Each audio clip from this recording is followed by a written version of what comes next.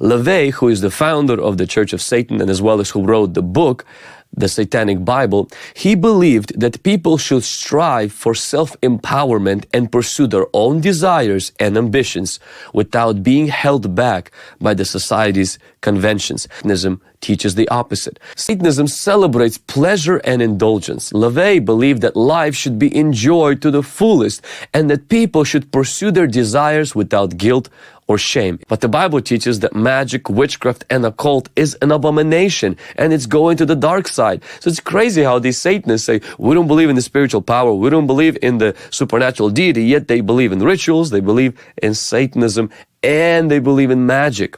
Satanism believes also in social Darwinism. Satanism embraces the idea of the survival of the fittest.